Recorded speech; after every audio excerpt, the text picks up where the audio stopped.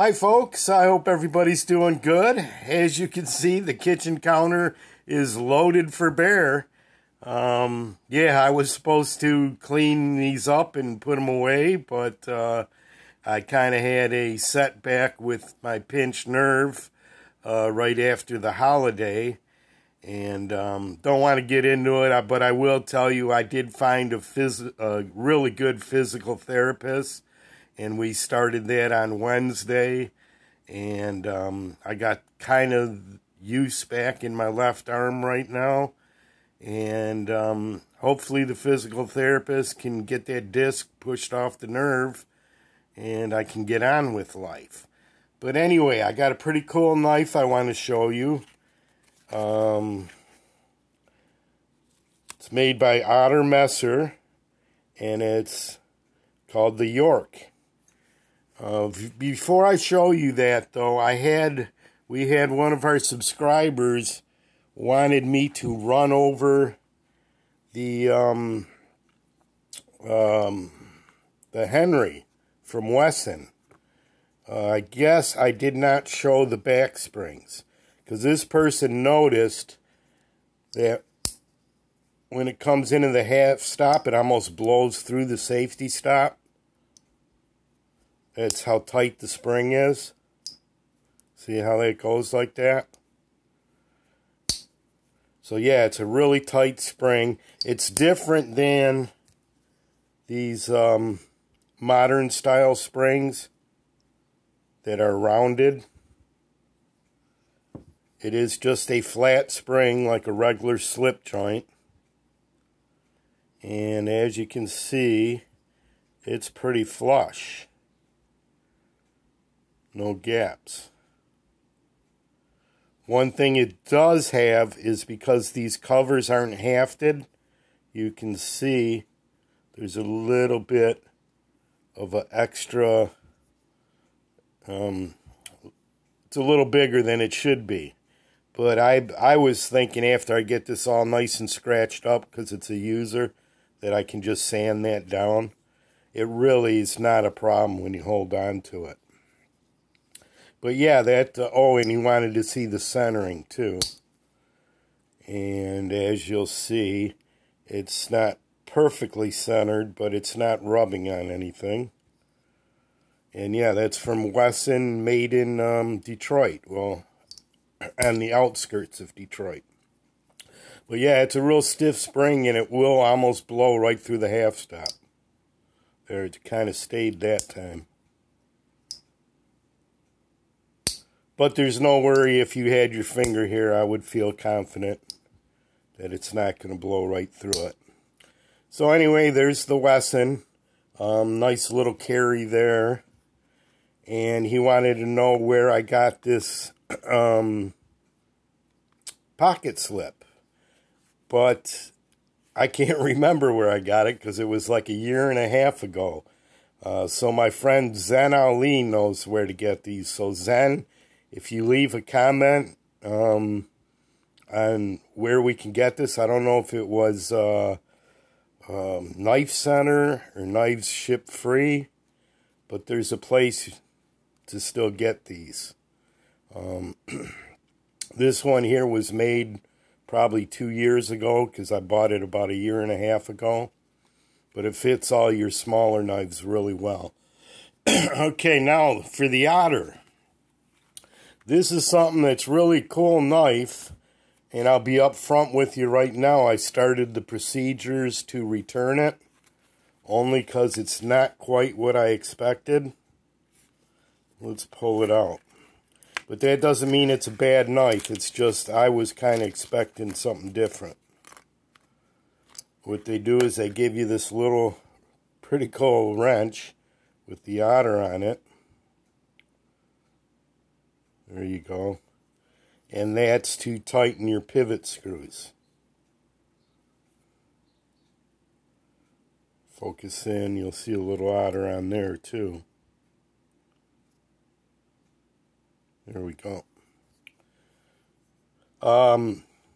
It's walnut, but see, it was advertised as walnut root, which I was kind of expecting like a burl, because if you look at the advertisement picture, it definitely had more character, the wood.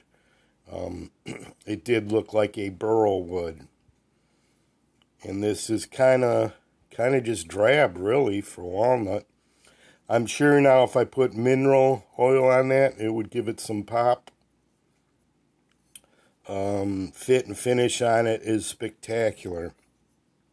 It's a high quality knife, but here's the other thing I wasn't expecting. There's no half stop.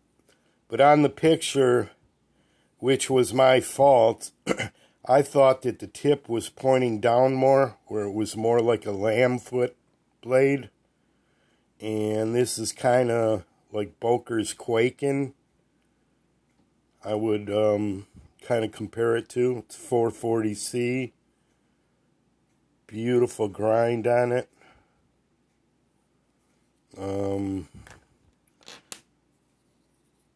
Not real comfortable either. It holds in secure, but it's kind of blocky.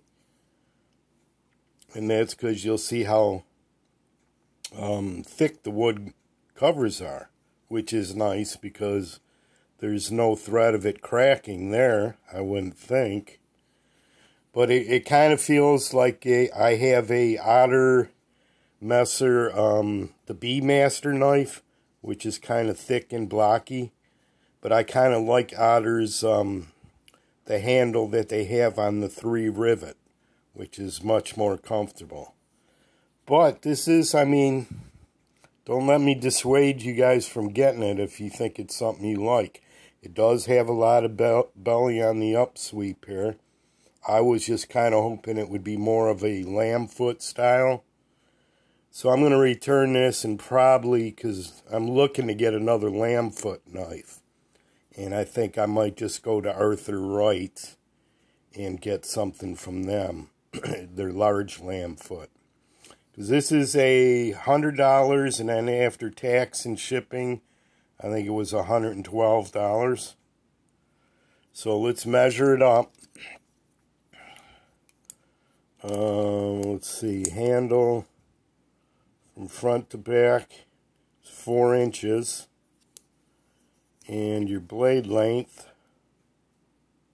is just over 3. And there's not much of a tang there. And your cutting edge is still over 3. So that could be an issue for people with different kind of knife laws. The under 3-inch rule. But yeah, I think if I put some mineral oil on this, it would give it a lot more pop. But if you see the picture that it's advertised, it's nothing like this. I don't have no burl covers out in this mess here right now.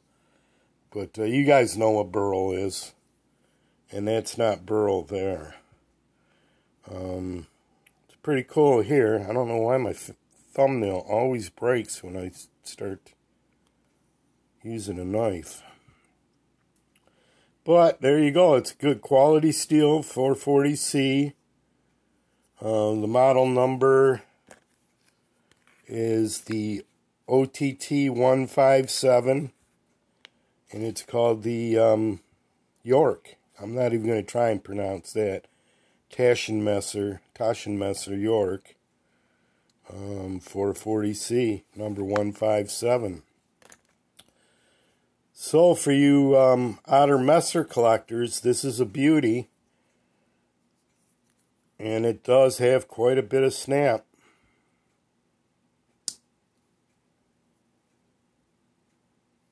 Right down the center.